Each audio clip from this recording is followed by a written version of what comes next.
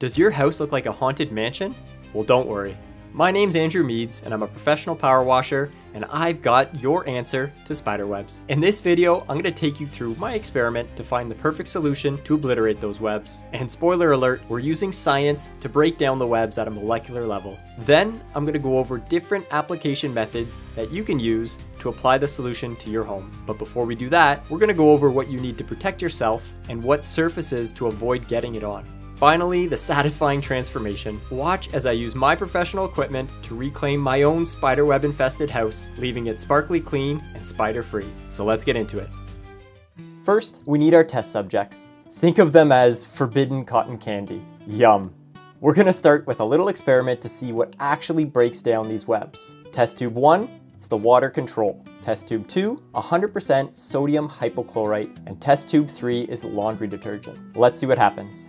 5 minutes, 10 minutes, and the results are in. Water, nothing. Laundry detergent, also nothing. But 100% SH, the webs are gone. Now the question is, what's the effective percentage we want to use it at? 1%, 3%, or 5%? Let the battle begin. At 5 minutes, the 1% is barely doing anything. The 3% is starting to show some action, and the 5%, web destruction. Let's give it another 5. And there you have it. 5% SH with a 10-minute dwell is the answer to spiderwebs. So how does SH work its magic? Spiderwebs are made of protein, and sodium hypochlorite is a strong oxidizer. It breaks down the proteins in the web, causing it to dissolve. This oxidation process essentially unravels the web's structure, turning it into nothing. We've run out our experiment. Let's go power wash the house. Get rid of some spiders. Now we've proven that a 5% SH mixture is what we need. The next question becomes, how do we apply it over the exterior of our house, right? We want to knock off all of these pesky spider webs here. So what different ways do we have to apply product to the side of our house? I'm going to show you a few that you can do as a homeowner, and then I'm going to show you a couple of the tools I have as a professional power washer. Make sure you're not wearing any clothes. You don't want to get bleached. This is my bleach hat. Make sure you wear your PPE. Make sure to check all your windows are closed. And if you're doing this professionally, always ask the homeowner if they know if they have any leaky doors or windows. Before we go any further though, a crucial warning. Sodium hypochlorite is a powerful chemical. It can damage certain surfaces, so you must take precautions. Avoid getting SH on bare metal, wood, and dry plants. Cover or soak and rinse off these areas before, during, and after. If you're unsure, always test a small, inconspicuous area first and rinse well with plenty of water. Don't be afraid though. With a cautious approach, you'll be fine. So for small areas, you can just mix a 5% mixture with a couple drops of laundry detergent. We still want a detergent in there, even though I didn't use it in our tests. A 5% mixture in a spray bottle. You can just apply it to small areas, and we know that it is going to break down.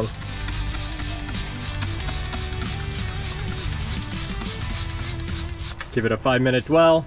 After 5 minutes, just rinse it off with a garden hose.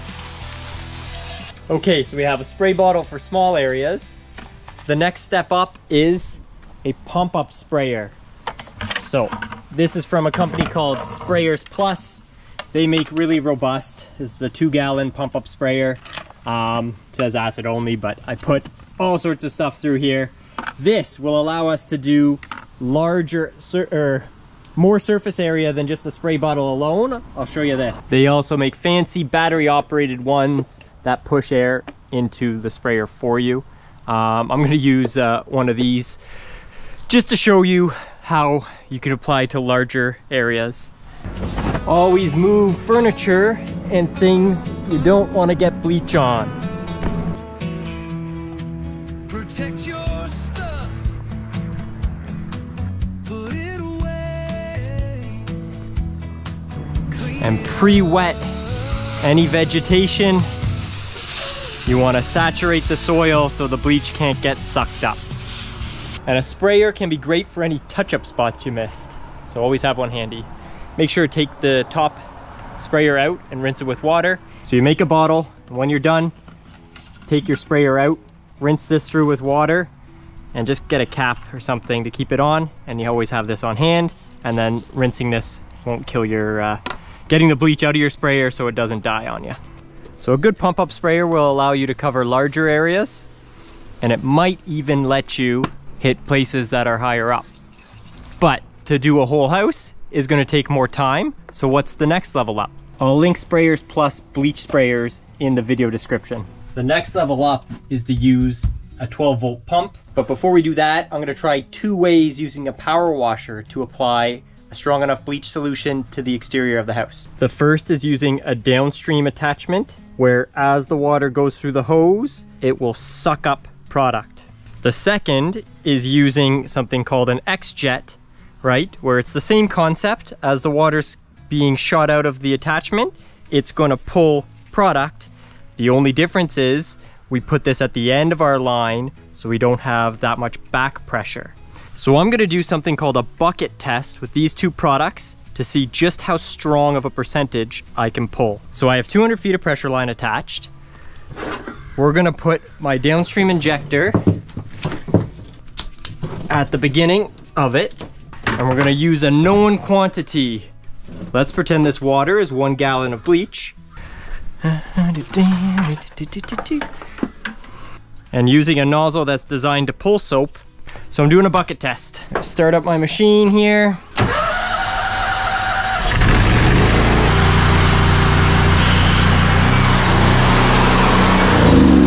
So for 1 gallon of product, I pulled about 15 gallons of water. Okay, so now I'm gonna do the same test, keeping everything exactly the same, except I'm gonna use an X-Jet. And I've got my hypothetical 1 gallon of product here.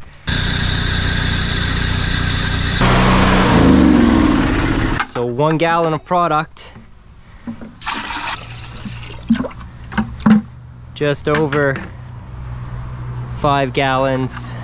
Okay, doing the bucket test with the downstream and the X-Jet. It's looking like the X-Jet comes out at about 18%.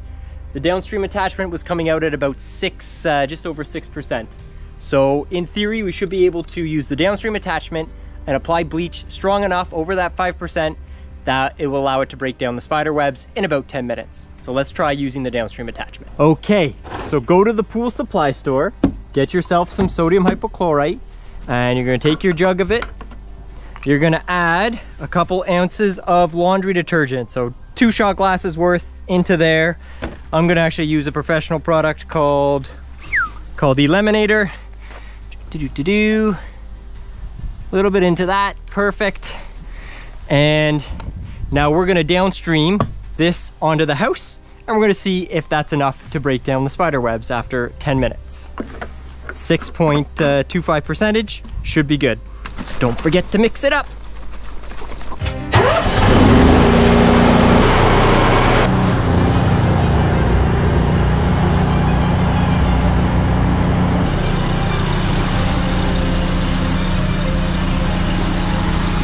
Sorry, buddy. So we have my large friend here. Look at the size of this guy.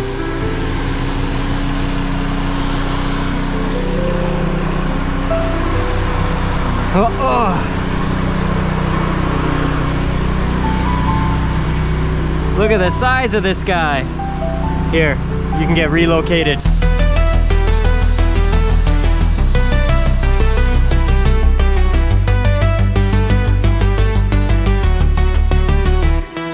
So the bleach solution also works on all of this buildup, all their spider poop and everything like that. Cleans that up. Same idea, just breaks it down and you can rinse it off.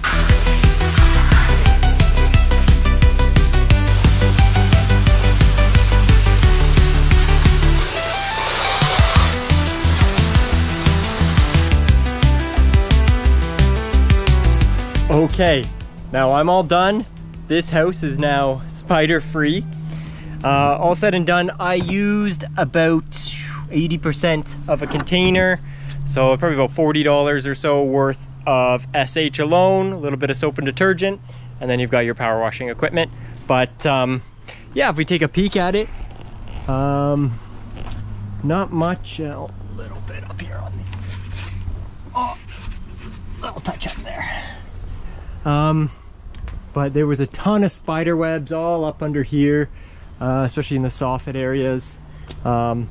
Because we tested it, we know that if you get a 5% concentration of SH, 12% SH on the side of the house, and you give it 10-minute dwell time, it will break down the spider webs so that you can rinse them off easily. If you just use water alone, it's not gonna rinse off. The spider webs are gonna stick on the side and they're gonna stay there if you can even knock them down. Yeah, there's spider webs all through here that are nice and gone.